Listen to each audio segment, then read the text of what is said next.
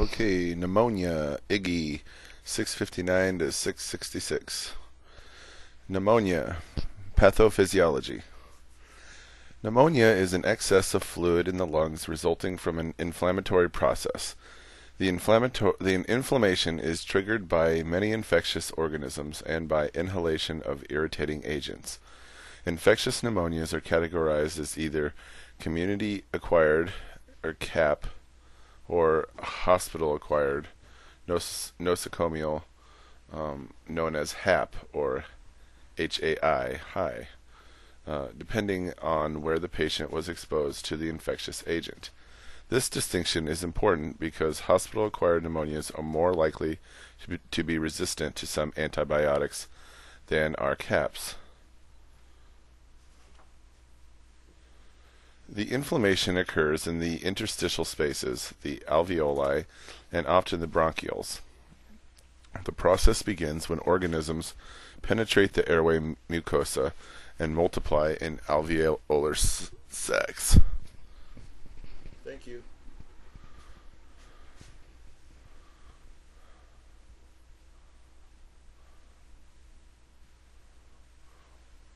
And multiply in alveolar spaces. To do this, they must survive the lungs' many defenses against microbial invasion, including the inflammatory response. White blood cells migrate to the area of infection, causing local capillary leak, edema, and exudate. These fluids collect in and around the alveoli, and the alveolar walls thicken.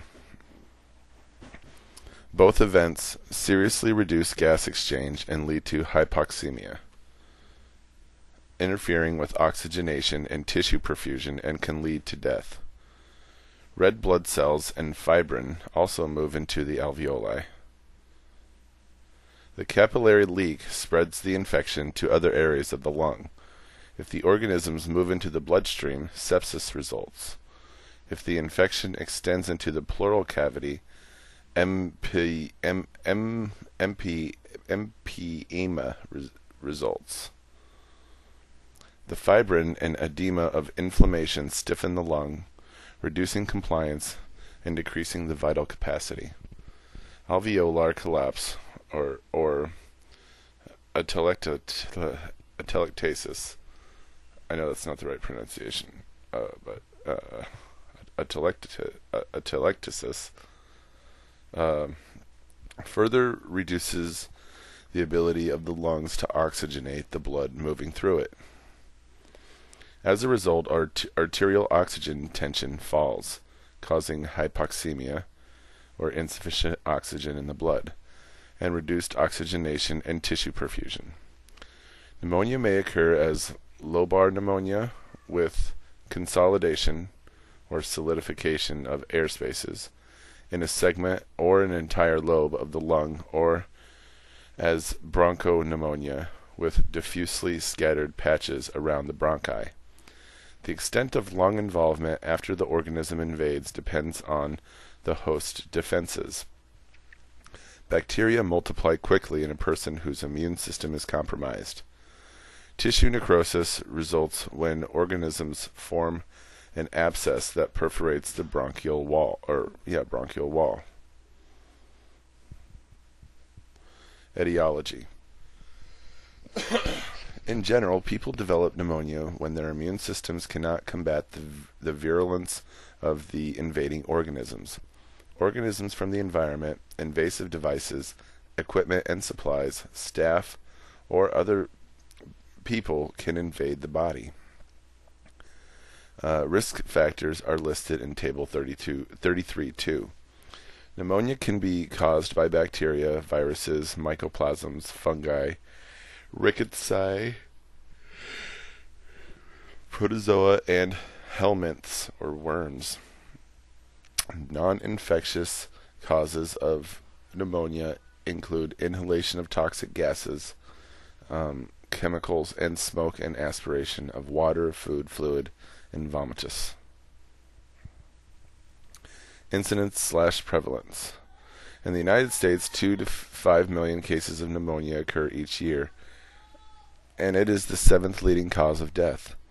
The highest incidence among adults occurs in older adults, nursing home residents, hospitalized patients, and those being mechanically ventilated. Community-acquired pneumonia, or CAP, is more common than hospital-acquired pneumonia and occurs in late fall and winter as a complication of influenza. Hospital-acquired pneumonia, HAP, is a common nosocomial infection, one that is acquired as a result of transmission during a hospital stay. A specific type of HAP is ventilator-associated pneumonia, or VAP. HAP has a 20% to 50% mortality rate. The highest incidence is in those patients infected with Pseudomonas aeruginosa, Acinetobacter, other high-risk organisms, or secondary bacterium. The mortality rate also is higher in patients who have severe hypoxemia, arterial gas lower than 80 mmHg, and in those who develop widespread atelectasis, pleural effusion, or ventilatory failure. Table 33.2.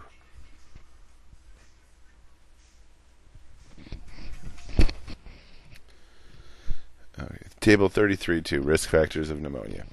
Community-acquired pneumonias is an older adult. These are risk factors.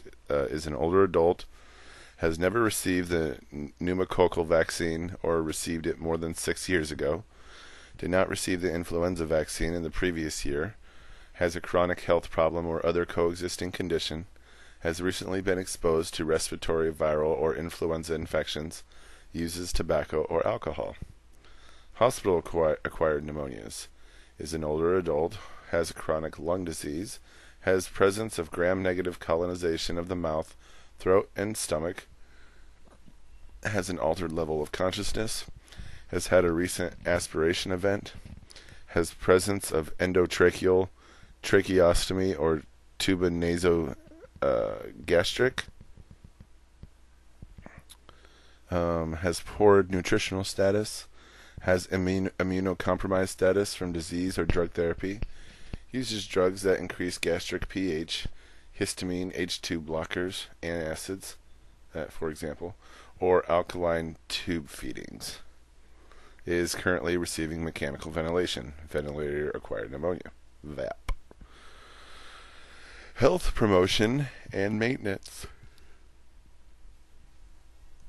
Of the different types of pneumonia organisms, the most common are 6B, 23F, 14, 9V, 19A, and 19F.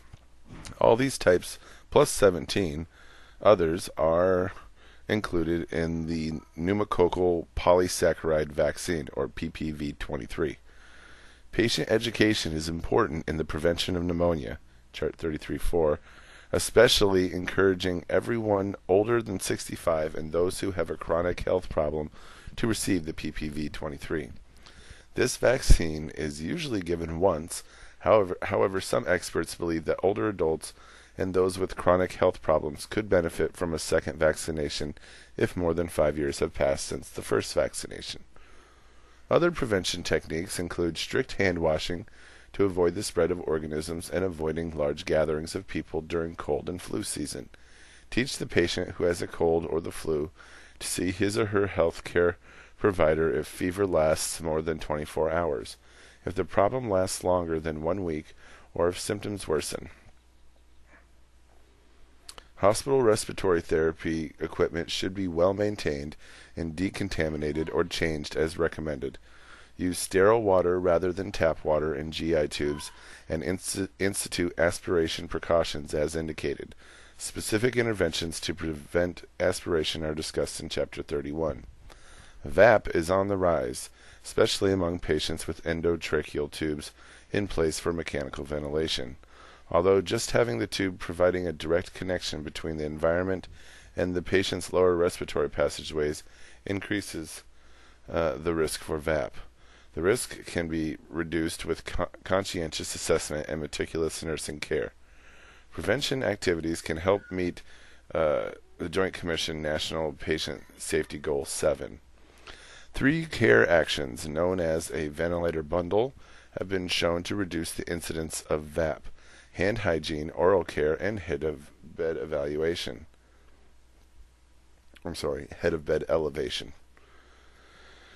Oral care, in particular, can help reduce the risk because many of the most common organisms causing VAP are translocated from the patient's mouth into the respiratory tract. Chart 33.4, Patients and Family Education Guide, Preventing Pneumonia. Know whether you are at risk for pneumonia. Older than 65 years, have a chronic health problem, especially a respiratory problem, or have limited mobility and are confined to a bed or chair during your waking hours. Have the annual influenza vaccine after discussing appropriate timing of the vaccination with your primary health care provider. Discuss the pneumococcal vaccine with your primary health care provider and have the vaccination as recommended. Avoid crowded public areas during flu and holiday seasons. If you have a mobility problem, cough, turn, move about as much as possible, and perform deep breathing exercises. If you are using respiration equipment at home, clean the equipment as you have been taught. Avoid indoor pollutants such as dust, secondhand or passive smoke, and aerosols. If you do not smoke, don't start. If you smoke, seek professional help on how to stop, or at least decrease your habit. Be sure to get enough rest and sleep on a daily basis. Eat a healthy, balanced diet. Drink at least 3 liters of non-alcoholic fluids each day, unless fluid restrictions are needed because of another health problem. NCLEX Examination Challenge. The nurse is providing care to a client who is receiving mechanical ventilation. Which nursing actions should be implemented to prevent VAP for this client? A. Providing oral care every 8 hours. B. Positioning the client on his or her side. C. Ensuring oxygen delivered as is humidified. D. Verifying that the client has received the pneumococcal vaccination. Probably A, the oral care, because I just said that. Patient-centered collaborative care. The concept map on page 662 addresses assessment and nursing care issues related to patients who have pneumonia. The manifestations of pneumonia differ in older patients compared with younger patients. Assessment. History. When assessing a patient who may have pneumonia, consider the risk factors for infection. See Table 33.2. Obtain the information from a family member if the patient is confused or too dyspneic. Document age, living, work, living, work, or school environment, diet, exercise, and sleep routines, swallowing problems, presence of nasogastrointestinal tube, tobacco and alcohol use, past and current use of street drugs, and history of drug addiction and injection drug use. Ask the patient about past respiratory illnesses and whether he or she has been exposed to influenza or pneumonia or has had a recent viral infection. Ask about recent skin rashes, insect bites, and exposure to animals. Chart 33.5. Best practice for patient safety and quality care. Preventing ventilator-associated pneumonia, or VAP. If possible, perform oral care with a disinfecting oral rinse right before the intubation. Do not wear hand jewelry, especially rings, when providing care to ventilator patients. Wash hands before and after contact with the patient. Provide complete oral care at least every 12 hours.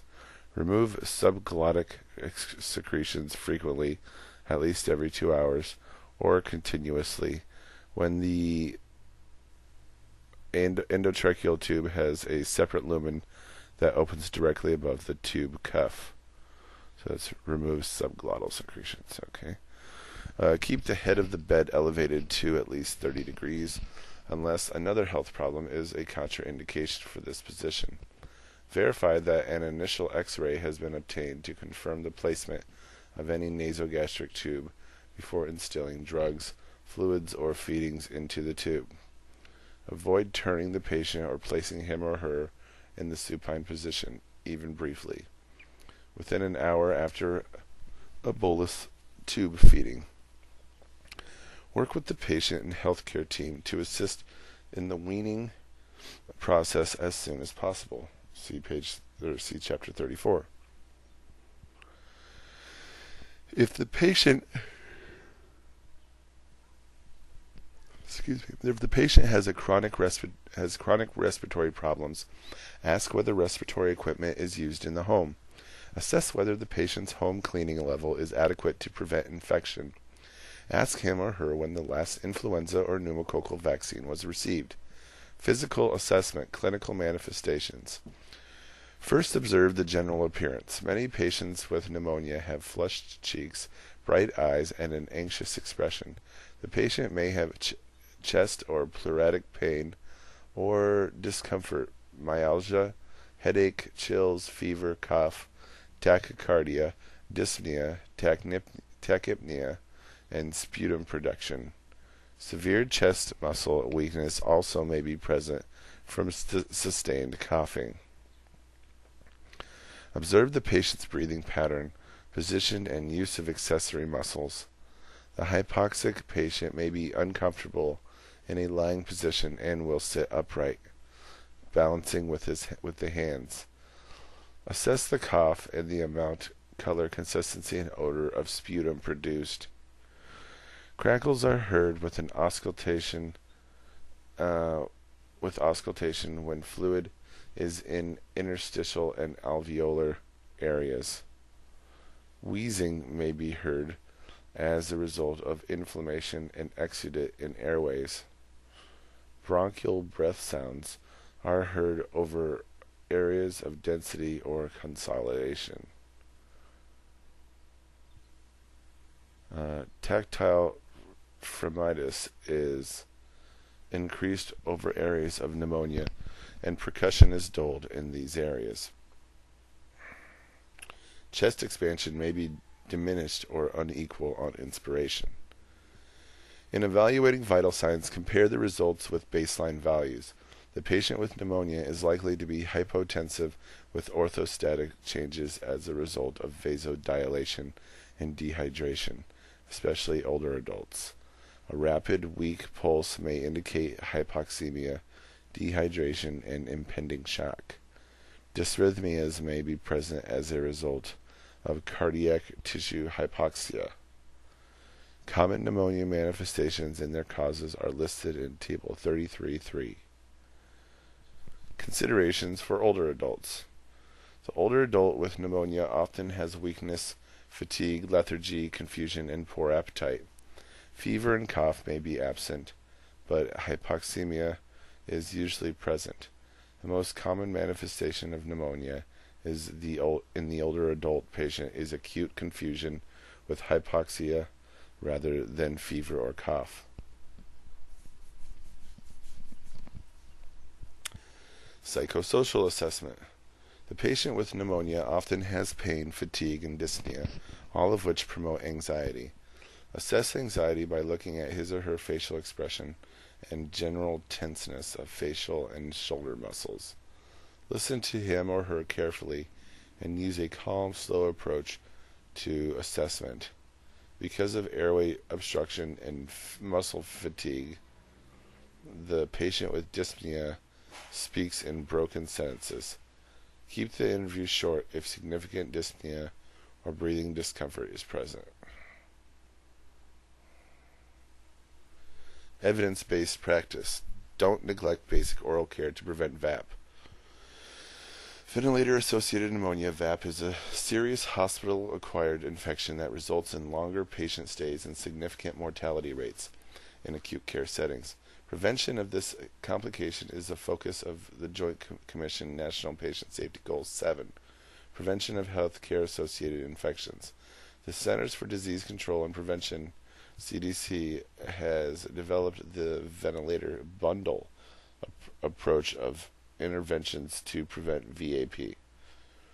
The purpose of the study described in this article was to examine the use of the bundle of nurses to examine the use of the bundle by nurses before and after an educational intervention.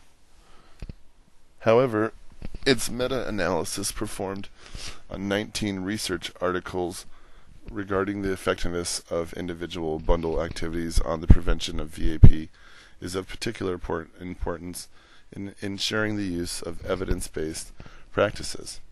The ventilator bundle for prevention of VAP recommended by the CDC consists of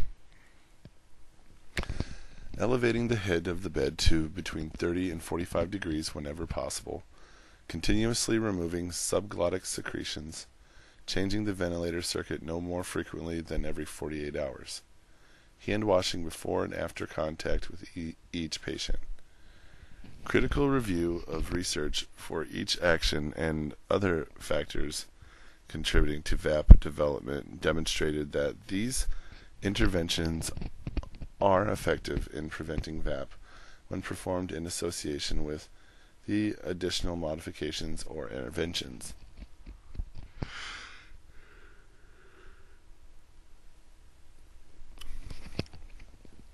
So, to go along with that, not wearing hand jewelry, rings when caring for ventilator patients, performing meticulous oral care no less than every 12 hours. Level of evidence 1. The study provides a meta-analysis of relevant randomized controlled clinical trials. Commentary. Implications for practice and research. Most of the activities recommended by the CDC for prevention of VAP are cost-effective, safe, and feasible. The addition of oral care and not wearing hand jewelry when caring for ventilator patients is also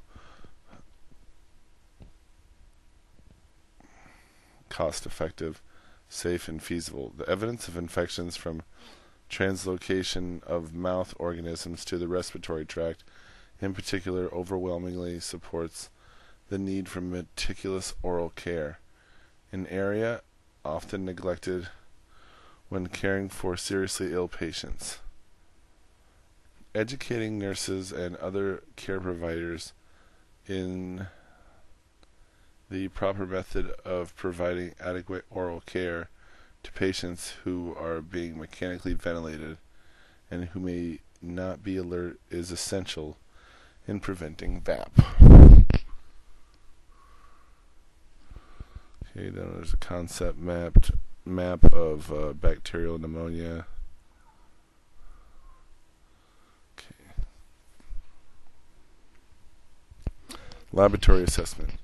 Sputum is obtained and examined by gram stain, culture, and sensitivity testing. However, the responsible organism often is not identified.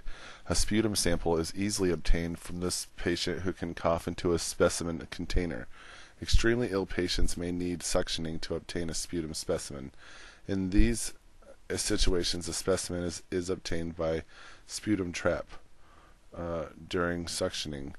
CBC is obtained to identify leukocytosis and elevated white blood cell count, which is a common finding except in older adults. Blood cultures may be performed to determine whether the organism has invaded the blood. An HIV test may be performed. Urine may be examined for blood, pus, or protein, which may occur in the septic patient with pneumonia. Table 33.3, Pathophysiology of Common Clinical Manifestations of Pneumonia. Clinical manifestation, increased respiratory rate, dyspnea. Pathophys on that would be stimulation of chemoreceptors, increased work of breathing as a result of decreased lung compliance, stimulation of J receptors,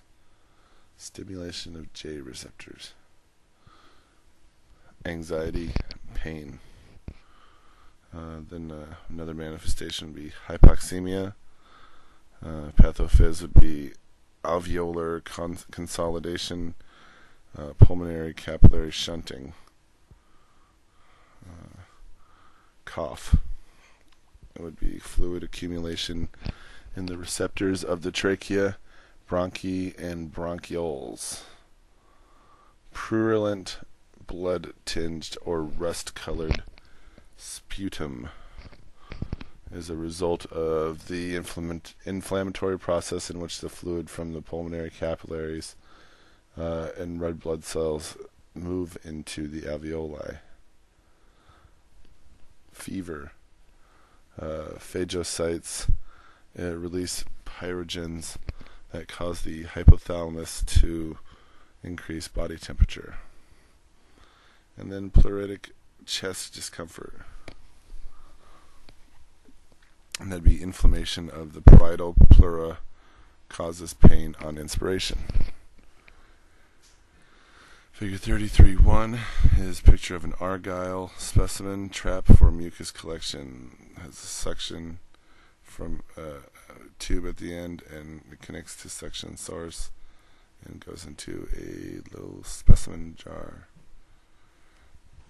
In severely ill patients, ABGs may be performed to determine baseline arterial oxygen and carbon dioxide levels and help identify a need for supplemental oxygen. Serum electrolyte, blood, and urea nitrogen,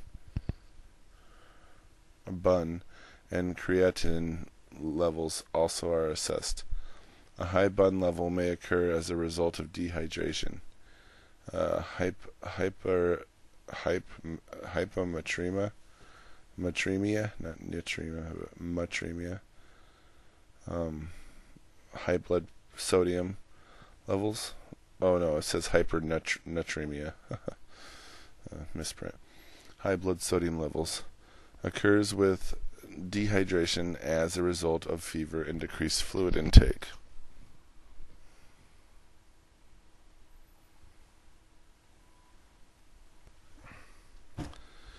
Imaging assessment. Imaging assessment. Chest X-ray continues to be the most common diagnostic test for pneumonia, but may not show changes until 2 or more days after manifestations are present. It usually appears on chest X-ray as an area of increased density. It may involve a lung segment, a lobe, one lung, or both lungs. In the older adult, the chest X-ray is essential for early diagnosis of pneumonia because symptoms are often vague. Other diagnostic assessment. Pulse oximetry is used to assess for hypoxemia. More invasive tests may be needed, such as transtracheal aspiration, bronchoscopy, or direct needle aspiration of the lung to obtain lower airway specimens. Thoracentesis is most often used in patients who have an accompanying pleural effusion. Decision-making challenge, delegation/supervision. The patient is an 82-year-old woman with pneumonia who was admitted through the ED. His wife says that he has had a cold for about a week and has been taking over-the-counter cough suppressants. This morning, he said he was too tired to eat breakfast.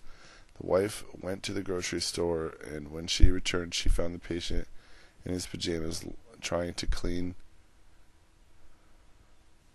the street in front of their home with a vacuum cleaner. When she asked him to come in the house, he did not know which house was his. His admitting vital signs are temperature 97.6, pulse 116, irregular and thready, resps 24 and shallow, and BP 100/56. Pulse oximetry is 88%. He is now on your unit. 1. Which person should be assigned to his care today? The UAP, the experienced LPN, or the RN who is newly licensed? Provide a rationale for your choice. What actions should be taught or stressed to the person assigned to the care for this patient? The admitting orders are Rocephin 2 grams IV, piggyback stat, then 1 gram every 12 hours. Oxygen at 5 liters by nasal cannula, vital signs hourly, and 500 milliliters saline IV bolus stat. What should be performed first and by whom? Provide a rationale for this choice.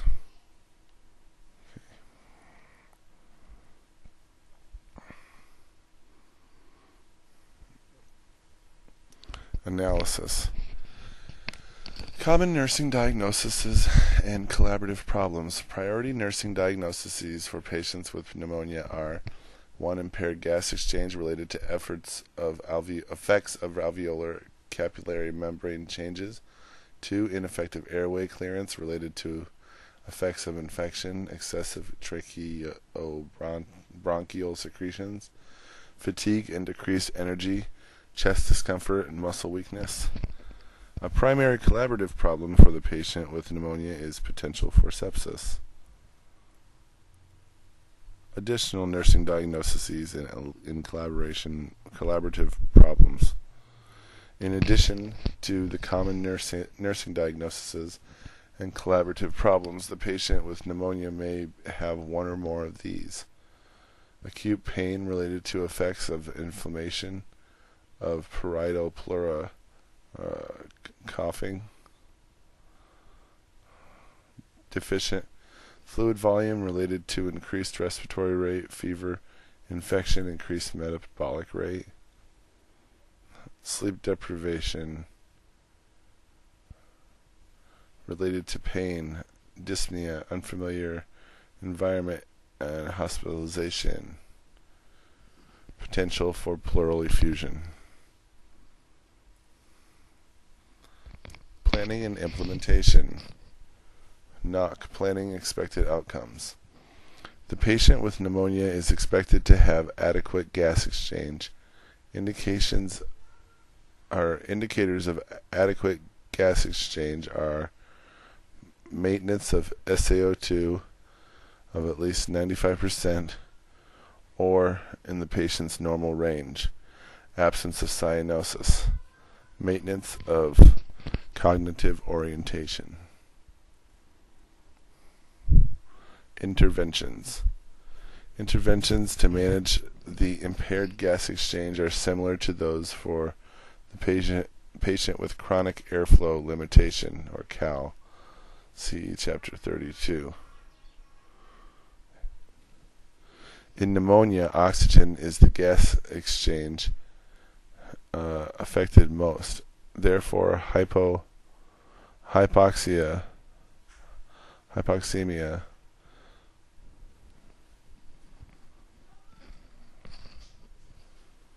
sorry, I'm falling asleep here. Therefore, hypoxemia is the primary problem. Carbon dioxide retention is not common in pneumonia. Nursing priorities include delivery of oxygen therapy and assisting the patient with the bronchial hygiene.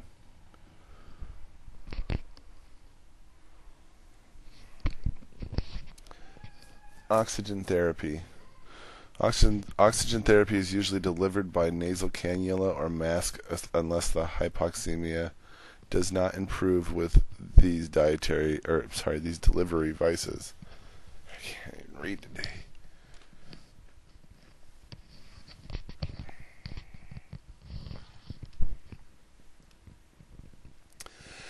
The patient who is confused may not tolerate a face mask. Check the skin under the device and under the elastic band, especially around the ears, for areas of redness or skin breakdown. Other NIC activities for oxygen therapy are listed in Chapter 33.6. Incentive spirometry, also known as sustained maximal inspiration, is a type of bronchial hygiene used in pneumonia. The objective is to improve inspiratory muscle performance and to prevent or reverse atelectasis, alveolar collapse. Instruct the patient to exhale fully Then place the mouthpiece in his or her mouth, and then take a long, slow breath, deep breath for 3 to 5 seconds. Evaluate technique and record the volume of air inspired. Teach the patient to perform 5 to 10 breaths per session every hour while taking. Ineffective airway clearance. Planning expected outcomes. The patient with pneumonia is expected to maintain a patent airway. Indicators are effective cough, absence of pallor or cyanosis, absence of crackles and wheezes on auscultation, and pulse oximetry at or above 95%.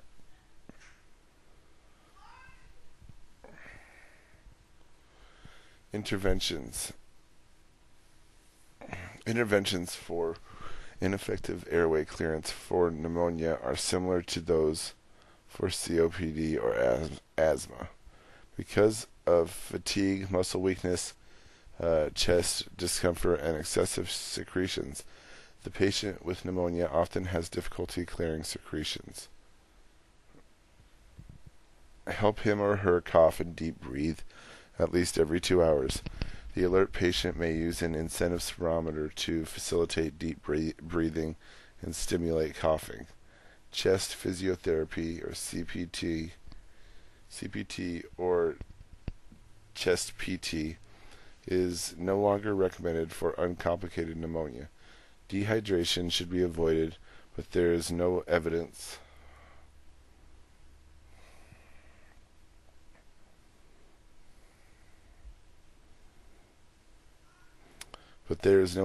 that hydration helps clear secretions. Encourage the alert patient to drink at least 3 liters of fluid daily unless another health problem requires fluid restriction. Adequate hydration may help thin secretions and make them easier to move. Monitor intake and output to ensure adequate hydration, especially when fever and tachypnea are present.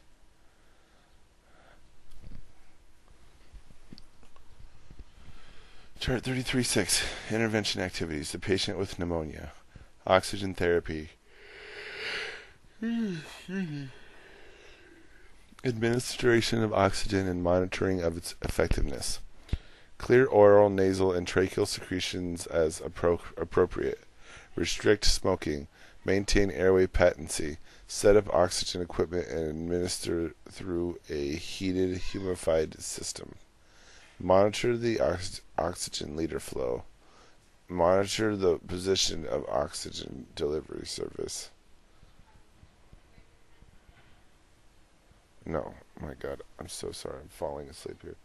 Monitor the oxygen liter flow. Monitor position of oxygen delivery device. Instruct patient about importance of leaving oxygen delivery device on. Periodically check oxygen delivery device to ensure that the prescribed concentration is being delivered. Monitor the effectiveness of oxygen therapy, e.g. pulse oximetry, ABGs, as appropriate. Assure replacement of oxygen mask/cannula when the device is removed. Monitor patient's ability to tolerate removal of oxygen while eating. Change oxygen delivery device from mask to nasal prongs during meals as tolerated. Monitor for signs of oxygen toxicity and absorption atelectasis.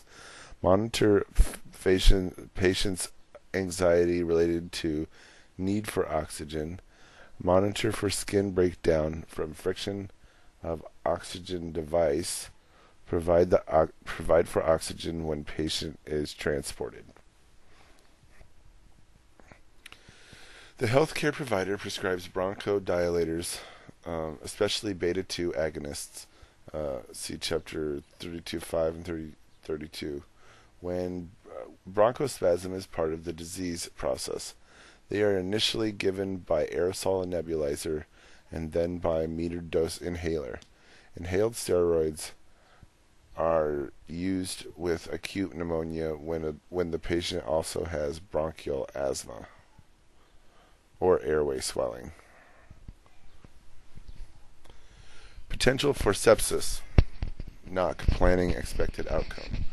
The patient with pneumonia is expected to be free of the invading organism and to return to a pre-pneumonia health status.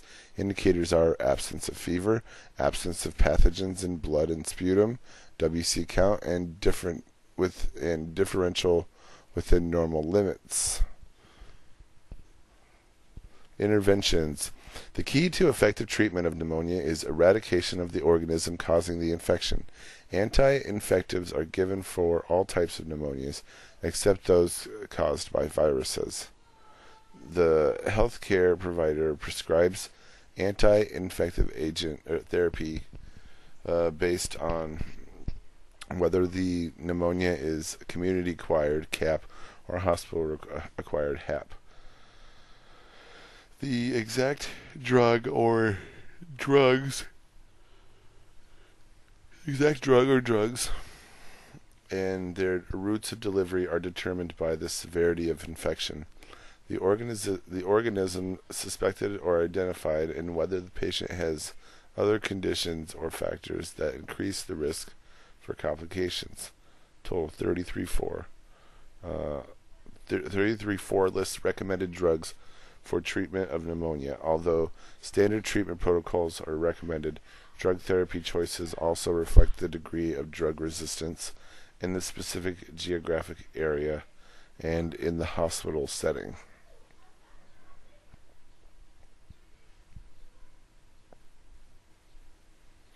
Recommended drugs for treatment of pneumonia in acute care case settings. Okay, there's amikacin or amikin, ampicillin or slash sulbactam or unison, azithromycin or zithromax or Zmax, aztrionam or aztactum,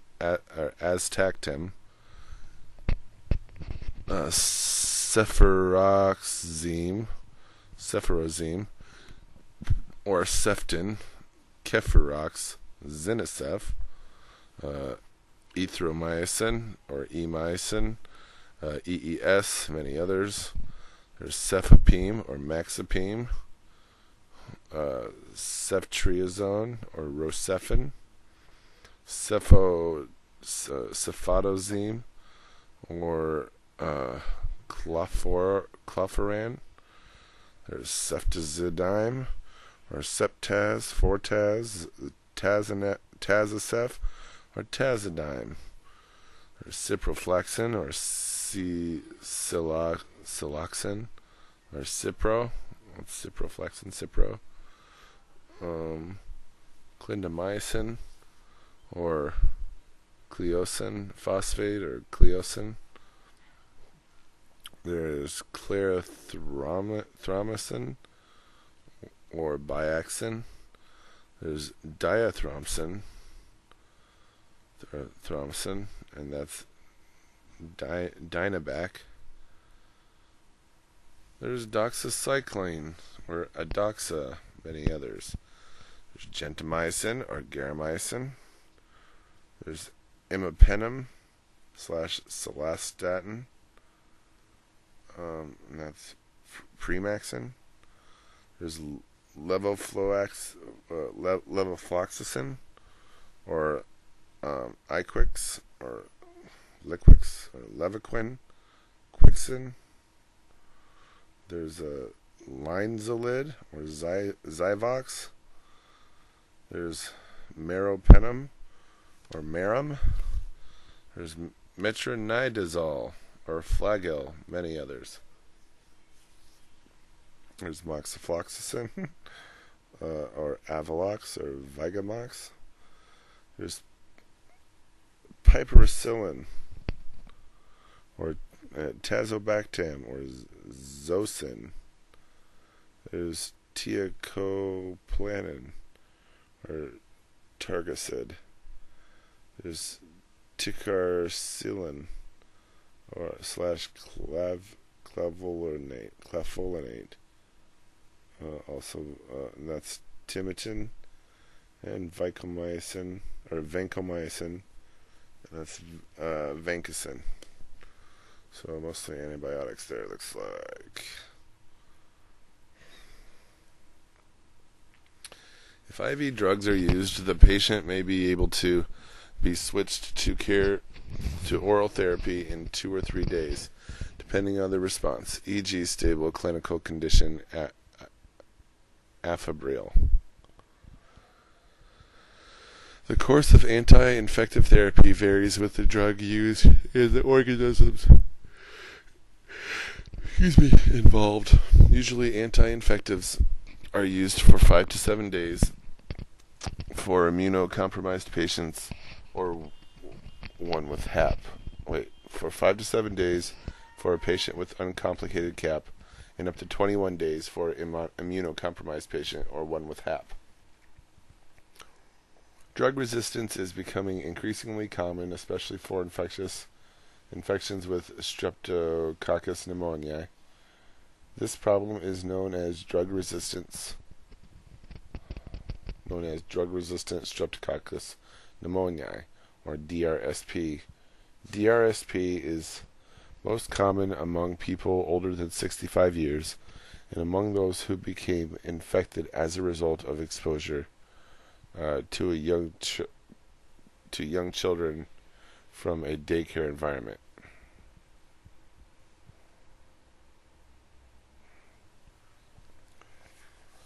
For pneumonia resulting from aspiration of food or stomach contents, interventions focus on prevention of lung damage and treating the infection.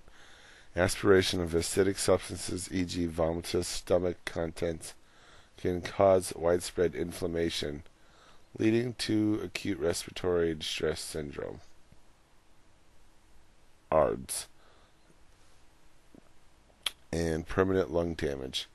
In these conditions, steroids and NSAIDs are used with antibiotics to reduce the inflammatory response. NCLEX examination challenge. The 82-year-old client with pneumonia has become increasingly confused and has SaO2. His SaO2 has changed from 91% an hour ago to 88% now, and his respiratory rate has increased from 26 to 32. What is the nurse's first best action?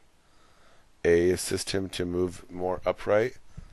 B. Increase the flow rate on his IV piggyback antibiotic. C. Increase his O2 flow rate by 2 liters and reassess in 5 minutes. Or D. Call the rapid response team or his healthcare provider. I don't know. I think it's A, but we'll see. Community-based care. The patient needs to continue the anti-infective drugs as prescribed. An important nursing role is to reinforce, clarify, and provide information to the family and patient as indicated.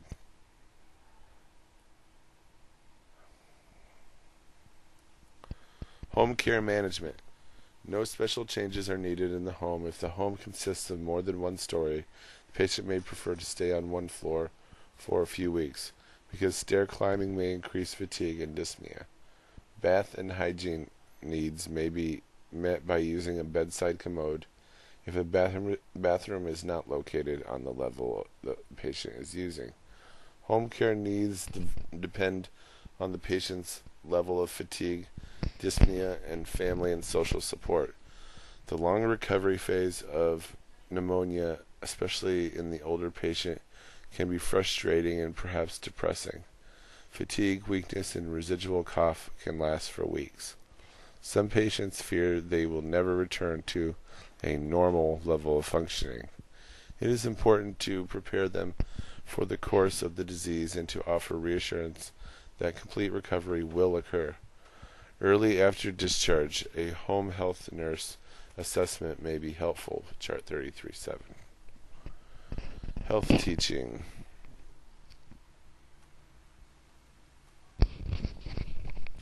Health teaching. Review all drugs with the patient and family and emphasize completing anti-infective therapy. Teach the patient to notify the healthcare provider if chills, fever, persistent cough, dyspnea, wheezing, hemoptysis, increased sputum production, chest discomfort, or increasing fatigue recurs if symptoms fail to resolve. Stress the importance of getting plenty of rest and gradually increasing exercise. Chart 33.7, Focused Assessment, the patient recovering from pneumonia.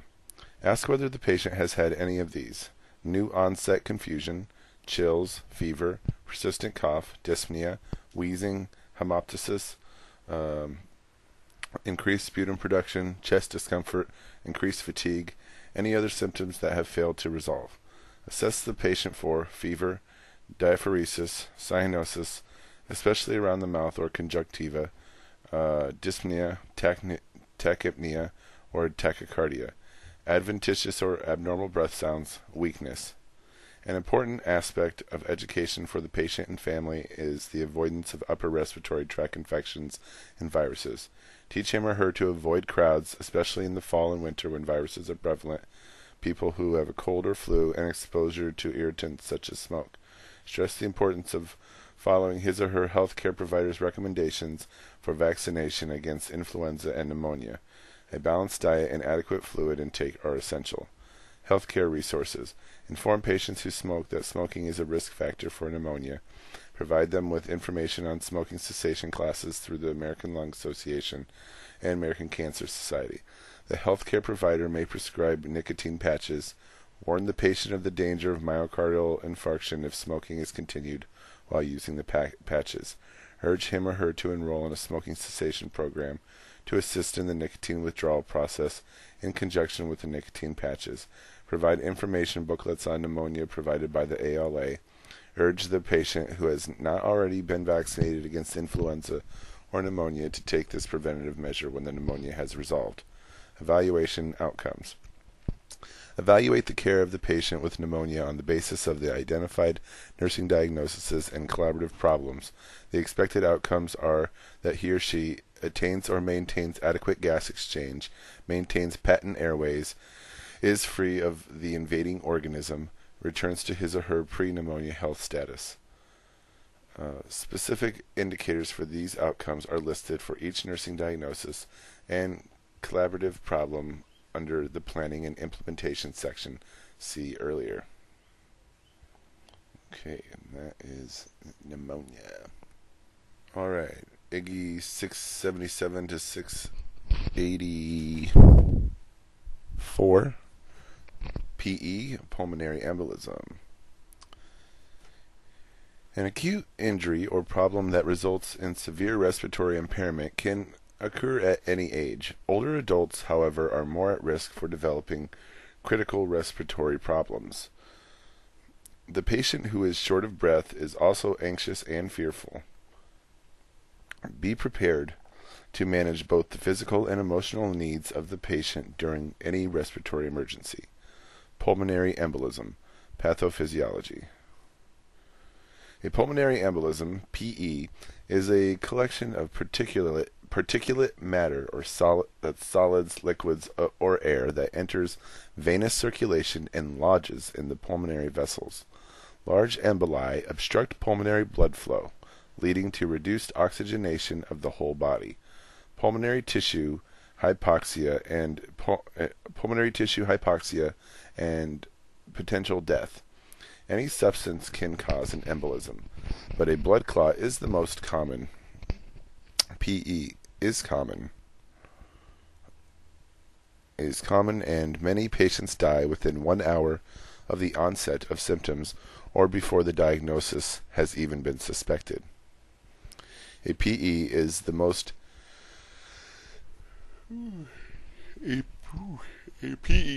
common acute pulmonary disease among hospitalized patients. In most people with PE, a blood clot from a deep vein thrombosis, or DVT, breaks loose from one of the veins in the legs or in the pelvis.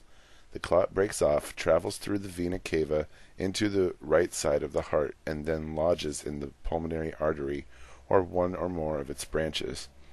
Platelets collect on the embolus, triggering the release of substances that cause blood vessel constriction. Widespread pulmonary vessel constriction and pulmonary hypertension impair gas exchange. Deoxygenated blood is moved into the arterial circulation, causing hypoxemia. Low arterial blood oxygen level. although some patients with PE do not have hypoxemia. Major risk factors for DVT leading to PE are prolonged immobility, central venous catheters, surgery, obesity, advancing age, conditions that increase blood clotting, history of thromboembolism.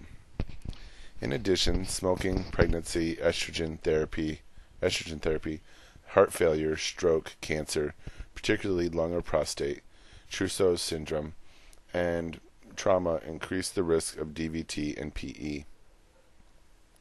Fat, oil, air, tumor cells, amniotic fluid, foreign objects, e.g. broken IV catheters, injected particles, and infected clots or pus can enter a vein and cause PE. Fat emboli from fracture of a long bone and oil emboli from diagnostic procedures do not impede blood flow in the lungs. Instead, they cause blood vessel injury and acute respiratory distress syndrome, or ARDS, ARDS. Amniotic fluid embolus has a high mortality rate and occurs as a rare complication of childbirth, abortion, or amniocentesis. Septic clots emboli often arise from a pelvic abscess, an infected IV catheter, and non-sterile injections of illegal drugs. With septic clots, the toxic effects of the infection are more serious than the venous blockage. Health promotion and maintenance. Although pulmonary embolism, PE, can occur in healthy people and may give no warning, it occurs more often in some situations. Thus, prevention of conditions that lead to PE is a major nursing concern. Preventative actions for PE are those that also prevent venous stasis and DVT. Best practices for PE prevention are outlined in Chart 34.1. Lifestyle changes can help reduce the risk for PE. Urge patients to stop smoking cigarettes, especially women who take oral contraceptives. Reducing weight and becoming more physically active, such as walking 1 or more miles each day, can reduce risks for PE. Teach patients who are traveling for long periods to drink plenty of water, change positions often, avoid crossing the legs, and get up from the sitting position at least 5 minutes out of every hour. Actions to prevent DVT and PE after surgery are described in Chapters 16 and 18. For patients known to be at risk for PE, small doses of heparin or a similar drug may be prescribed every 8 to 12 hours. Heparin prevents excessive clotting in patients after trauma or surgery, or when restricted to bed rest. Occasionally, a drug to reduce platelet aggregation, such as clopidogrel or Plavix, is used in place of heparin. Chart 34.1, Best Practice for Patient Safety and Quality Care. Prevention of Pulmonary Embolism. Start passive and active range of motion exercises for the extremities of immobilized and postoperative patients. Ambulate patients soon after surgery. Use anti-embolism and pneumatic compression stockings and devices after surgery. Avoid the use of tight girdles, and constricting clothing. Prevent pressure under the popliteal space, e.g. with a pillow. Perform a comprehensive assessment of peripheral circulation. Evaluate the affected limb 20 degrees. Elevate the affected limb 20 degrees or more above the level of the heart to improve venous return as appropriate. Change patient position every 2 hours or ambulate as tolerated. Prevent injury to the vessel lumen by preventing local pressure, trauma, infection, or sepsis. Refrain from massaging or compressing leg muscles. Instruct patient not to cross legs. Administer prophylactic low-dose anticoagulant and antiplatelet drugs. Teach the patient to avoid activities that result in the Valsalva maneuver. Administer drugs that will prevent episodes of the Valsalva maneuver as appropriate, laxative. Teach the patient and family about precautions, and encourage smoking cessation. Patient-centered collaborative care. Assessment history. History. Yes. Assess any patient with sudden onset of breathing difficulty about the risk factors for PE, especially a history of DVT, recent surgery, or prolonged immobility. Physical assessment / clinical manifestations. Respiratory manifestations are outlined in Chart 34.2. Assess the patient for difficulty breathing, dyspnea, occurring with a rapid heart rate and pleuritic chest pain, sharp stabbing type pain on inspiration. These symptoms are found in most patients who have PE, stabbing sharp pain in the pleuritic chest area. Okay, other symptoms vary depending on the size and the type of embolism. Breath sounds may be normal, but crackles usually occur. Often a dry cough is present. Hemoptysis, or bloody sputum, may result from pulmonary infarction. Cardiac manifestations include distended neck veins, or syncope, fainting or loss of consciousness, cyanosis, and hypotension. Assess for this symptom cluster and, if present, notify the rapid response team. So, fainting, fat neck veins, blueness, and low blood pressure. Hypotension during massive emboli results from acute pulmonary hypertension and reduces forward blood flow. Often abnormal heart sounds, such as an S3 or S4, occur. Electrocardiogram findings are abnormal, nonspecific and transient. T-wave and ST segment changes occur in many patients. Left axis or right axis deviations are also common. Miscellaneous manifestations can include a low-grade fever and petechiae on the skin, over the chest, and in the axilla. Some patients have more vague symptoms resembling the flu, such as nausea, vomiting, and general malaise. Psychosocial assessment. The onset of symptoms is usually abrupt, making the patient with PE anxious and fearful. Hypoxemia may cause the patient to have a sense of impending doom and increased restlessness. The emergency nature of the disorder and admission to an intensive care unit (ICU) increase the patient's anxiety and fear of death. Chart 34.2. Key features. Pulmonary embolism. Symptoms. Dyspnea, sudden onset. Pleuritic chest pain. Apprehension, restlessness, feeling of impending doom, cough, hemoptysis.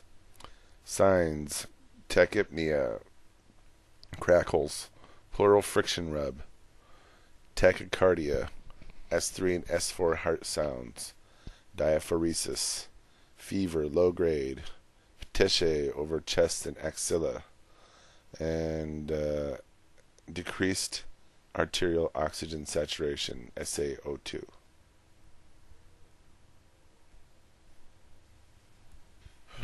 Okay, BTW, petechiae, is little red spots right on the very surface of the skin, having to do with little tiny hemorrhages.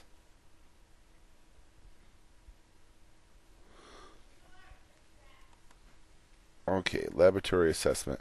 The hyperventilation triggered by hypoxia and pain first leads to respiratory alkalosis, indicated by low partial pressure of arterial carbon dioxide values on ABG analysis. The alveolar arterial, or capital A hyphen little a gradient is increased.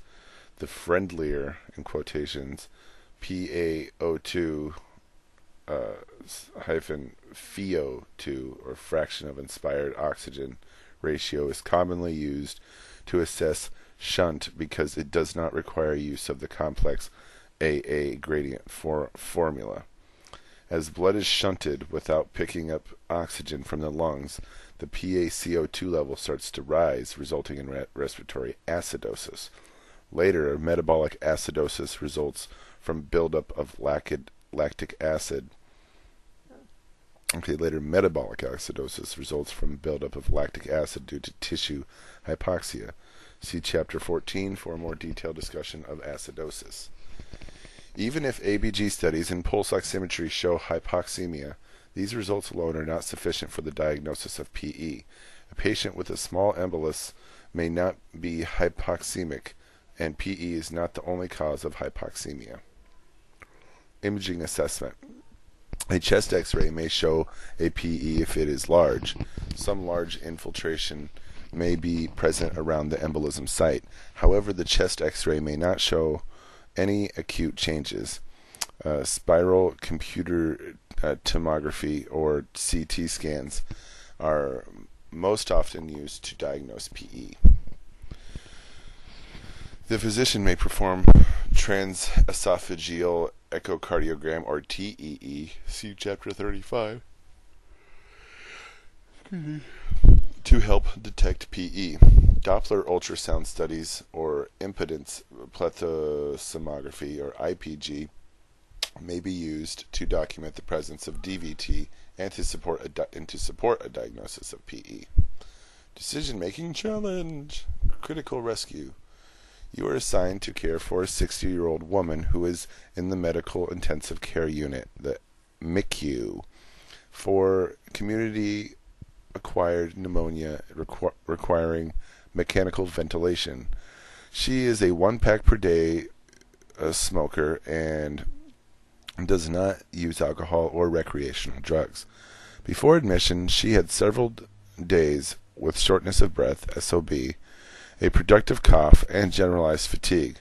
While in the MICU, she was on strict bed rest because of mechanical ventilatory support.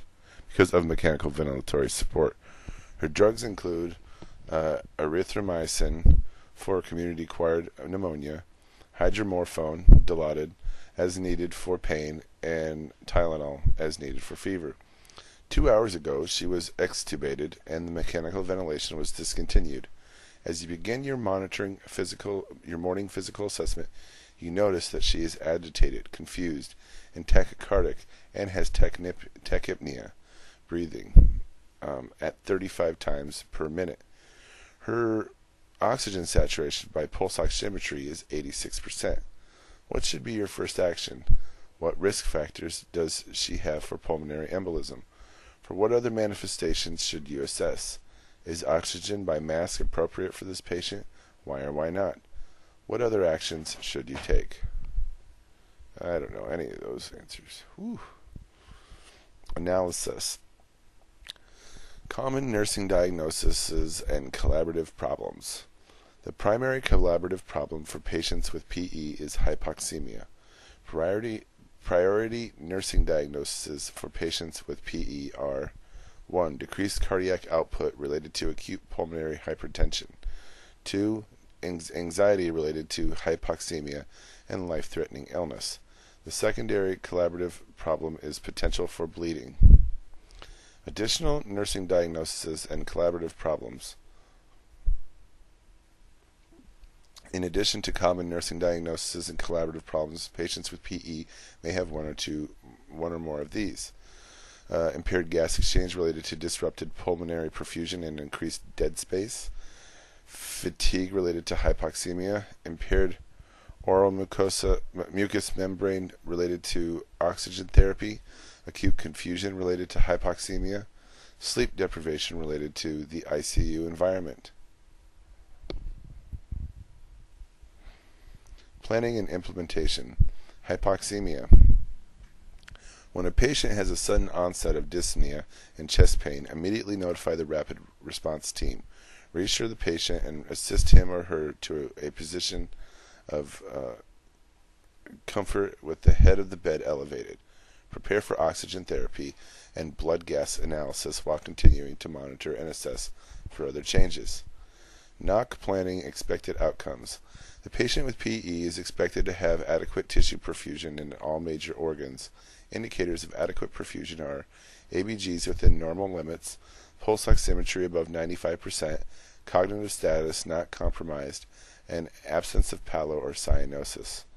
Interventions. Non-surgical management of PE is most common.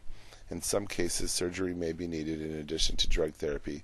Selected NIC interventions activities for the patient with PE are listed in Chart 34.3. Non-surgical management. Goals of management for PE are to increase gas exchange, improve lung perfusion, reduce risk for further clot formation, and prevent complications.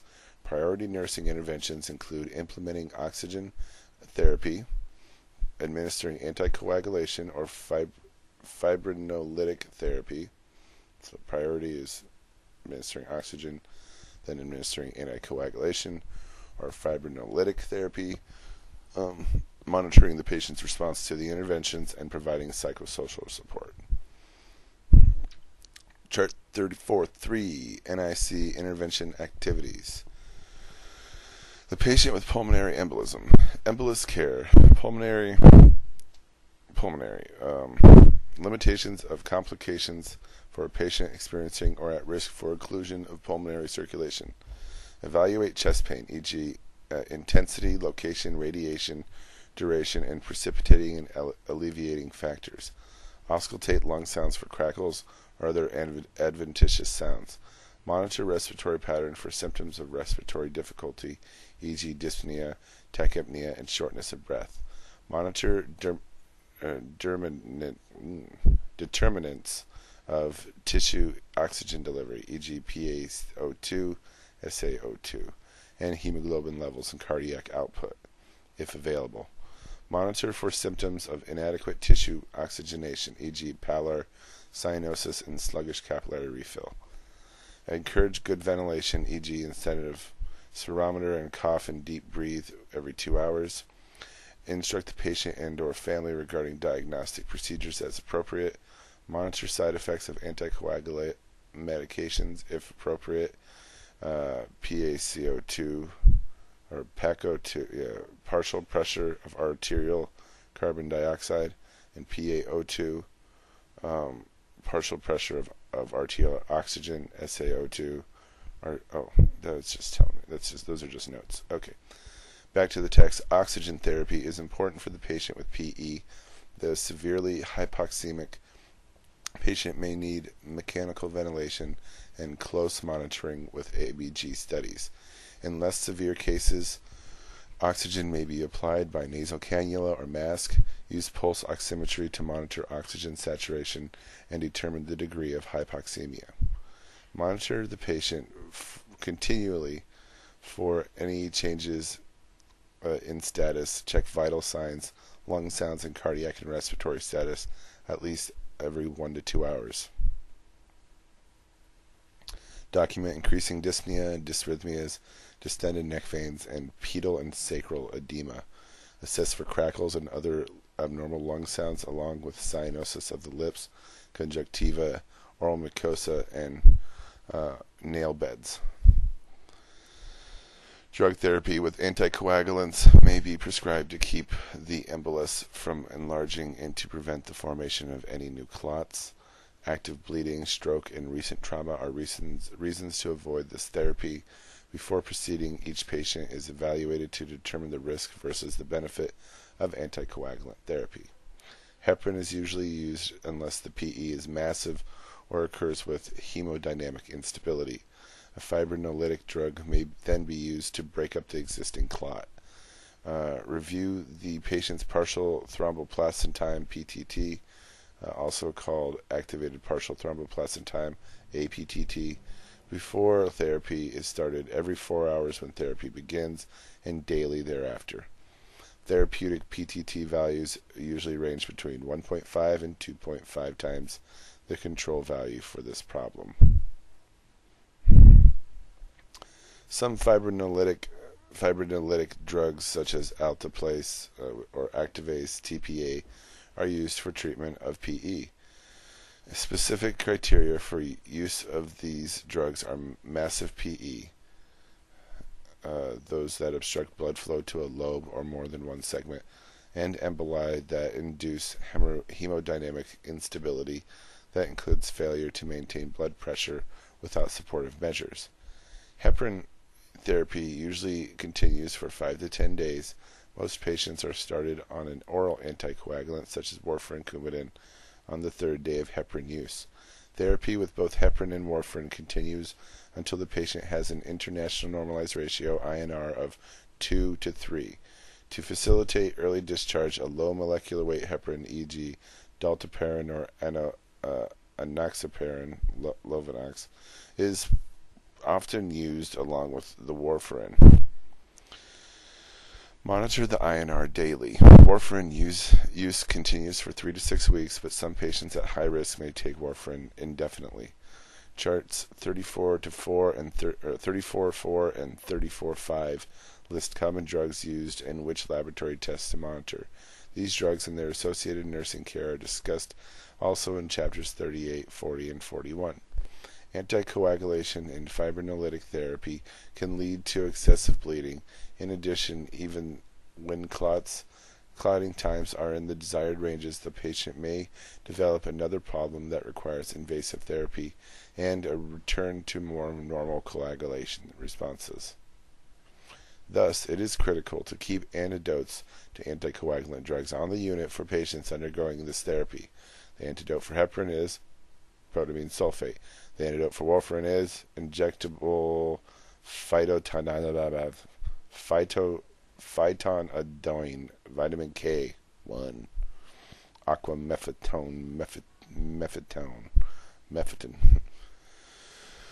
vitamin K. Antidotes for fibrinolytic therapy include clotting factors, fresh frozen plasma, and aminocaproic acid, or Amicar. Those are antidotes for TPA. Chart 34-4, common examples of drug therapy: pulmonary embolism. Drug and usual usage: heparin sodium, 5,000 to 10,000 units IV push initially, then dose adjustment is based on PTT 1,300 units an hour on continuous drip or less, preferably intermittent infusion. Purpose: to begin anticoagulation to minimize growth of existing clots and to prevent the development of additional clots.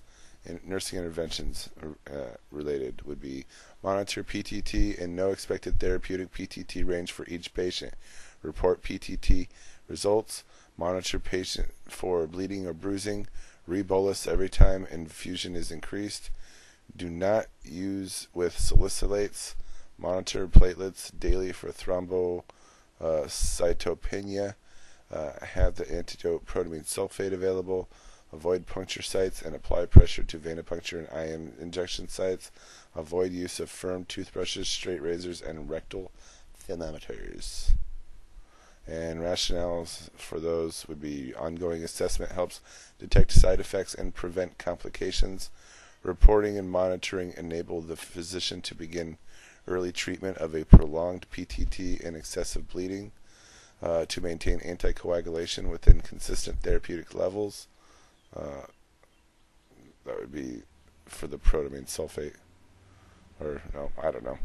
An increased anticoagulation effect can occur with salicylates and heparin-induced thrombocytopenia, or HIT. A type of arterial thrombosis can occur. Being prepared for an emergency helps prevent further complications. Pressure at puncture sites helps promote clotting, and safety measures help prevent bleeding. Okay, then there's enoxaparin, or Lovenox, 1 milligram per kilogram, subcutaneous every 12 hours. This will purpose to allow for hospital discharge before a complete switch to oral anticoagulants.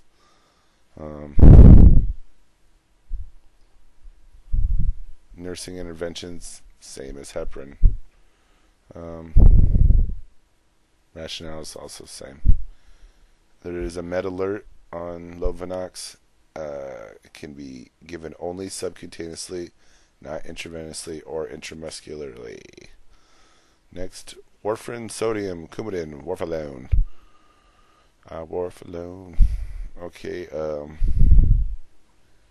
to allow for long-term anticoagulation in at-risk patients to prevent the development of future clots. Interventions: monitor INR and know expected therapeutic INR range for each patient. Report INR results. Monitor the patient for bleeding or bruising. Monitor for fever and skin rash. Consult the pharmacist about potential drug interactions. Have the antidote vitamin K available. Apply pressure to venipuncture and IM injection sites. Avoid use of firm toothbrushes, straight razors, and rectal thermometers. Teach the patient which foods are high in vitamin K. There was some more on warfarin. 10 to 15 milligrams orally for 3 days initially, then dose adjustment is based on INR, usually 5 to 10 milligrams orally daily. Now available as a parenteral drug for use in hospitalized patients. Dosage is the same as with the oral form of the drug. And then I'll just read kind of rationales and contra or adverse stuff. Ongoing assessment helps detect side effects and prevent complication. Reporting enables the physician to reporting INR. Reporting enables the physician to begin early treatment of prolonged INR. Adverse drug reaction can occur, having to do with fever and skin rash. There are many drug interactions with warfarin, having to do with consult the pharmacist for potential drug actions. Being prepared for an emergency helps prevent complications, having to do with vitamin K. Pressure at puncture sites promotes clotting. Safety measures help prevent bleeding. Food sources of vitamin K will alter the INR. So PTT for Coumadin and INR for warfarin. Alteplase, tissue plasminogen activator recombinant, TPA or Activase. 100 milligrams IV infusion over 2 hours. This is to promote lysis of large pulmonary emboli in those patients who are hemodynamically unstable. You want to assess for internal and external bleeding, reconstitute with sterile water without preservative immediately before use, administer with caution to patients who have been receiving aspirin, dipridamol, heparin, or other anticoagulants. Bleeding is the most common adverse effect. Recommended preparation ensures drug stability, and other drugs with anticoagulation effects increase the risk of bleeding. Chart 34.5, laboratory profile. Blood tests used to monitor anticoagulation therapy. Partial thromboplastin time, PTT, APTT, APTT. Normal range. Normal values of each local laboratory may vary. When activated reagents are used by the laboratory, the normal clotting time is shortened. Significance of abnormal findings. Well, I'll just go down the normal range first.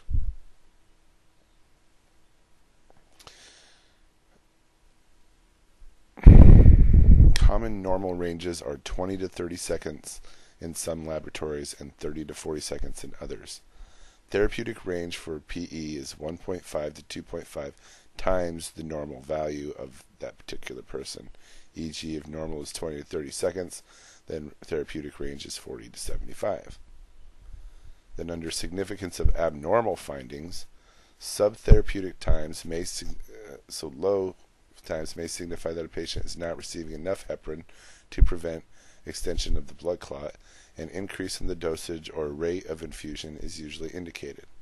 Therapeutic times mean that the clotting time is increased from normal, but this increase is indicated in the case of PE. Prolonged times in the patient with PE would be greater than 75 seconds. This indicates that the patient is at risk of serious spontaneous bleeding. Heparin is usually held or decreased until the PTT drops back into the therapeutic range. Okay, prothrombin time, or pro time, PT, just PT, 11 to 12.5 seconds. Therapeutic range for anticoagulant therapy in PE is 1.5 to 2 times the normal or control value in seconds. Control values can vary day to day because reagents used may vary. If INR values are reported with the PT, therapeutic range for PE is 2.5 to 3.0 or 3.0 to 4.5 for recurrent PE. Subtherapeutic values may signify that the patient is not receiving enough warfarin, and increase in the dosage is usually indicated.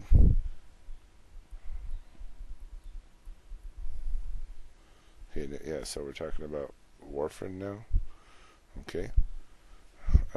Therapeutic value mean that the pro time is increased from normal, but this increase is indicated in the case of PE, same as before, and prolonged values in the treatment of PE indicate that the patient is at risk for bleeding. The warfarin dose is usually decreased or held. The patient is instructed to eat foods high in vitamin K, or an injection of vitamin K may be given if its prolonged value is too high.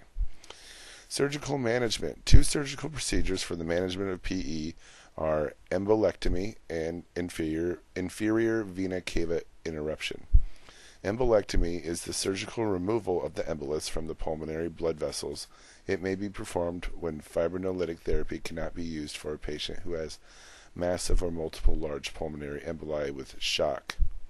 Special thromboectomy catheters that can mechanically break up clots, such as the angiojet, allow quick and effective reduction of clots with or without the use of thrombolytic drugs.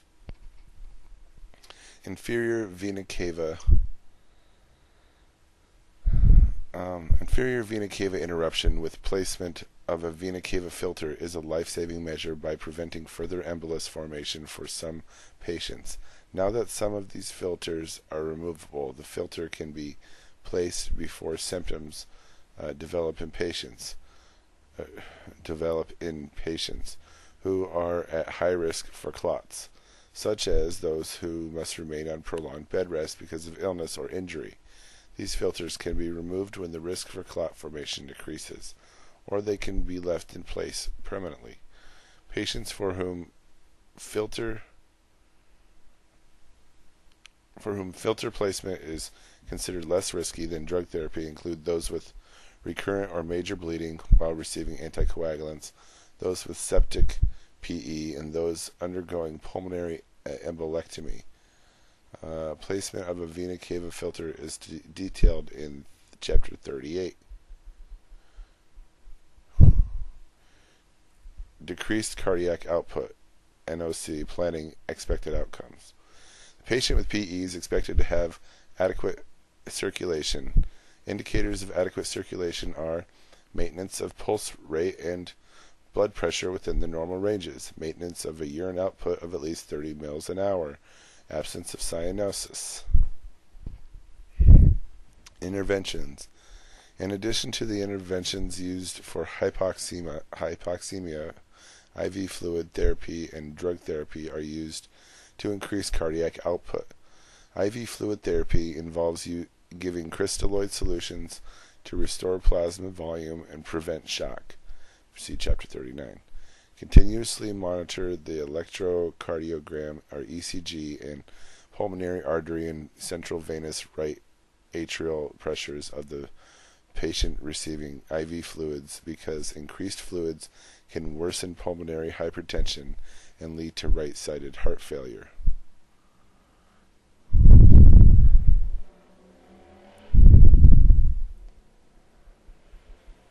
Drug therapy with agents that increase myocardial contractility, positive inotropic agents, may be prescribed when IV therapy alone does not improve cardiac output.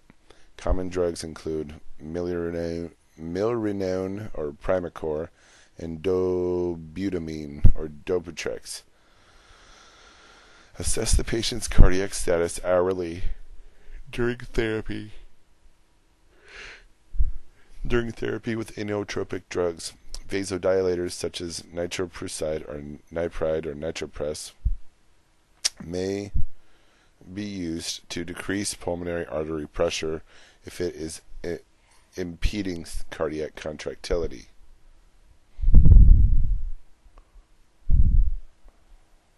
Anxiety, planning, expected outcomes. The patient with PE is expected to have a reduction in the level of anxiety. Indicators include that he or she consistently demonstrates these behaviors: statement that anxiety is reduced, absence of distress, irritability, and facial tension, effective use of coping strategies. Interventions. The patient with PE is anxious and fearful for many reasons. Interventions for reducing anxiety in those with PE include oxygen therapy, see interventions on page 680 in the hypoxemia section, communication, and drug therapy. Communication is critical in allaying anxiety. Acknowledge the anxiety and the patient's perception of a life-threatening situation.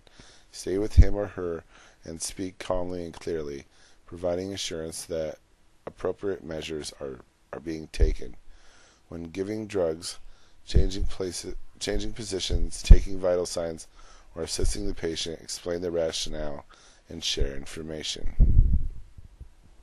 Drug therapy with an anti-anxiety drug may be prescribed if the patient's anxiety increases or prevents adequate rest. Unless he or she is intubated and mechanically ventilated, agents that have a sedating effect are avoided.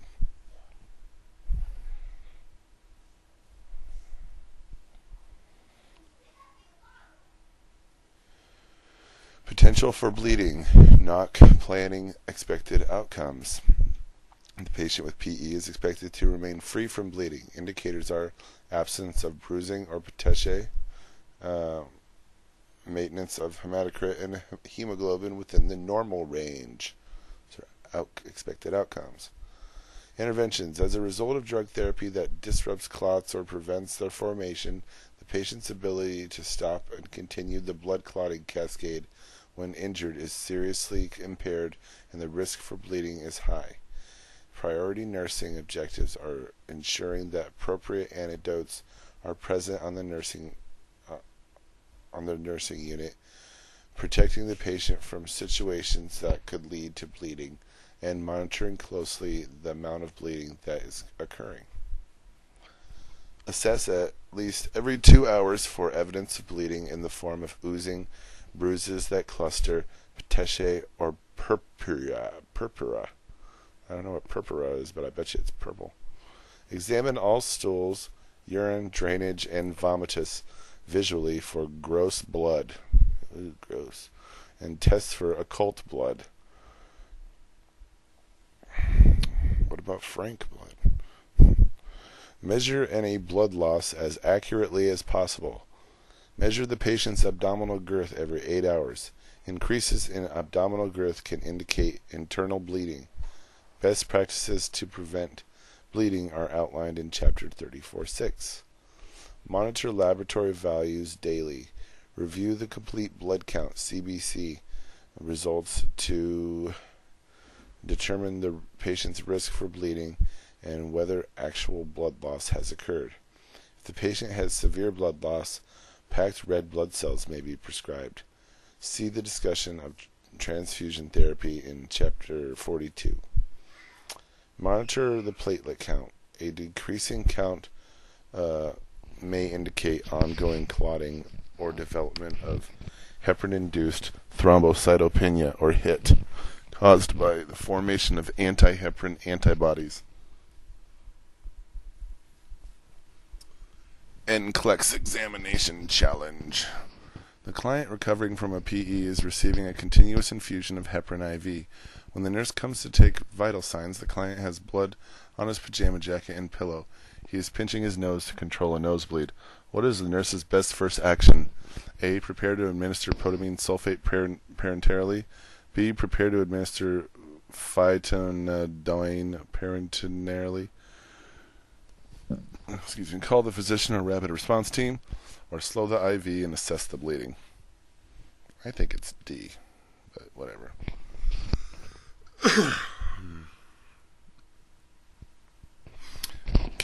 Community-based care. The patient with a PE is discharged when hypoxemia and hemodynamic instability have been resolved and adequate anticoagulation has been achieved.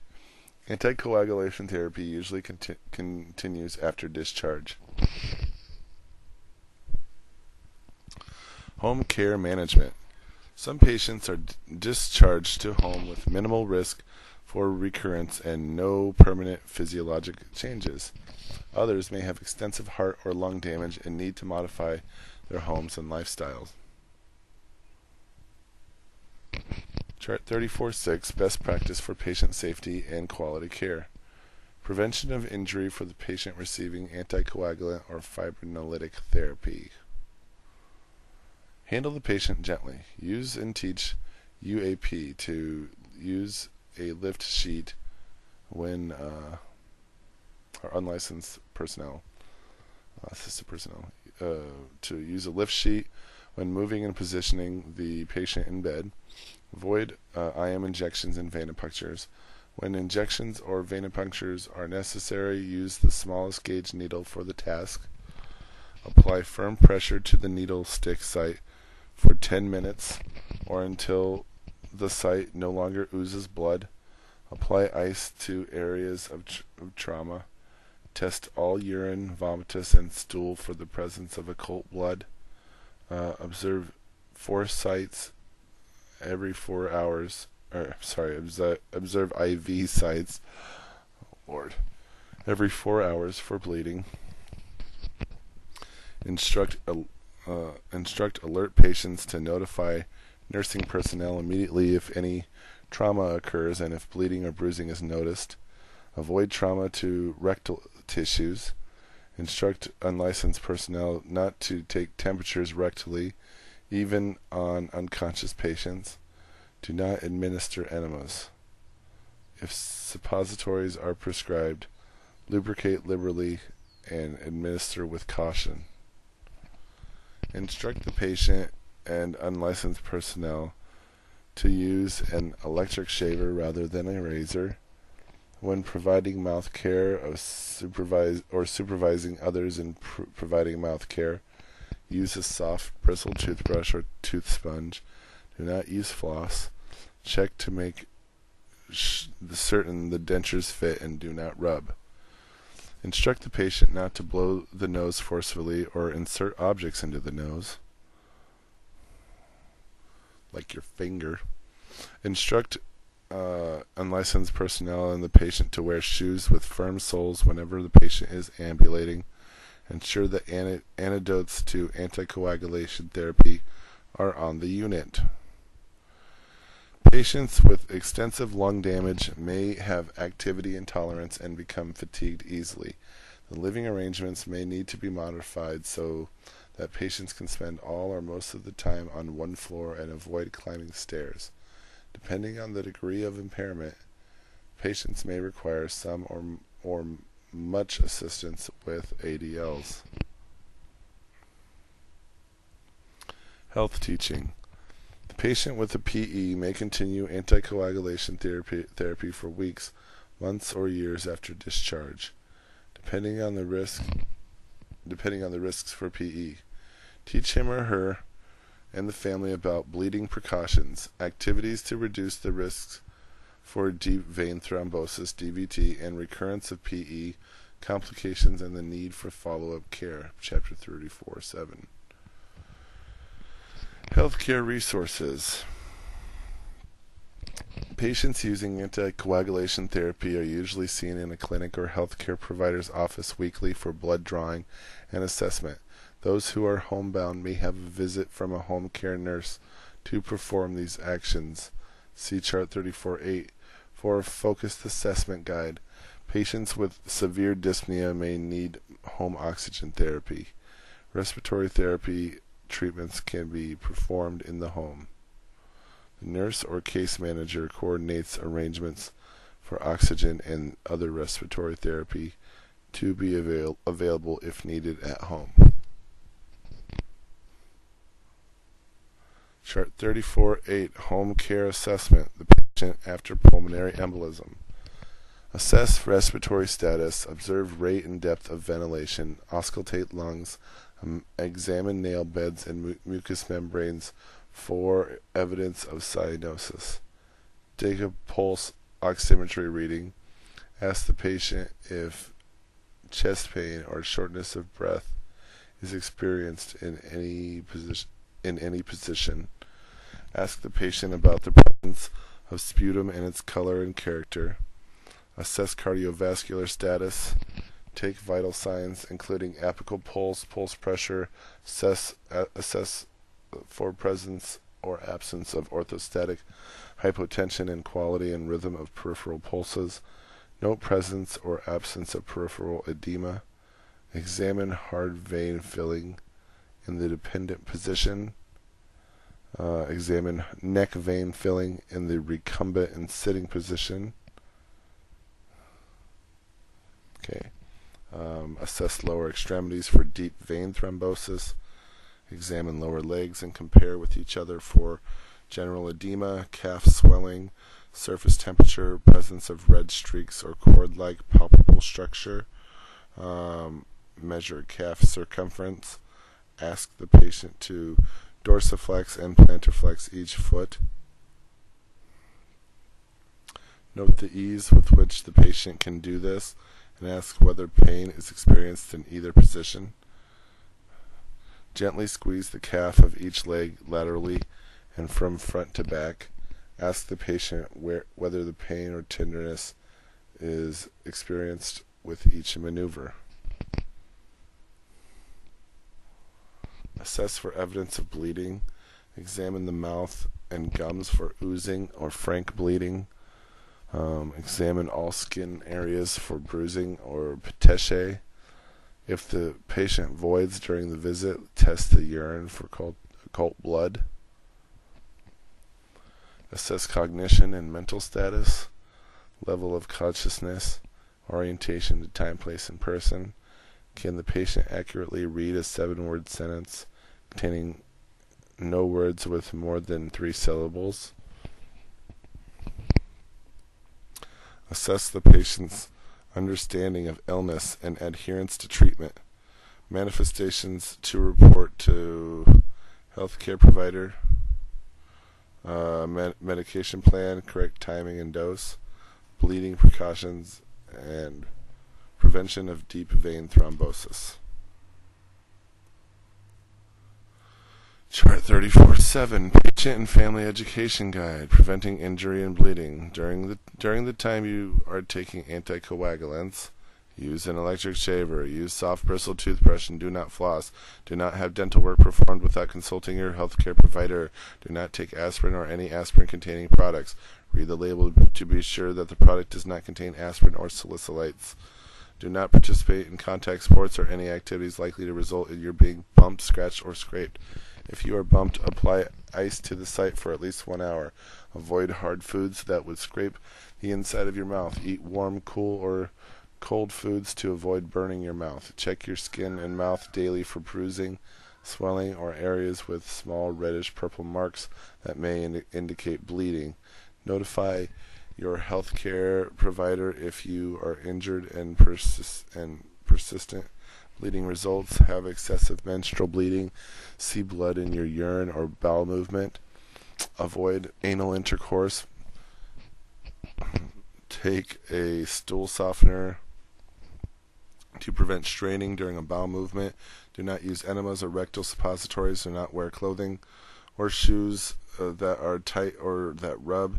Avoid blowing your nose forcefully or placing objects in your nose. If you must blow your nose, do so gently without blocking either nasal passage. Avoid playing musical instruments that raise the pressure inside your head, such as brass wind instruments and woodwinds or reed instruments. Keep all appointments for laboratory tests. Decision-making challenge, coordination of care. The patient described on page 679 with a PE is going home. She will continue warfarin therapy for at least 1 month. 1. What will you tell this patient about warfarin therapy? 2. Is she still at risk for PE? Why or why not? 3. What should you teach her to help reduce her risk for PE? Evaluation outcomes. Evaluate the care of the patient with PE on the basis of the identified nursing diagnosis and collaborative problems. The expected outcomes are that he or she attains and maintains adequate gas exchange and oxygen, does not experience hypovolemia and shock, remains free from bleeding episodes, states that levels of anxiety are reduced, uses effective coping strategies. Specific indicators for these outcomes are listed for each nursing diagnosis and collaborative problem under the planning and implementation section. See earlier. And that was PE.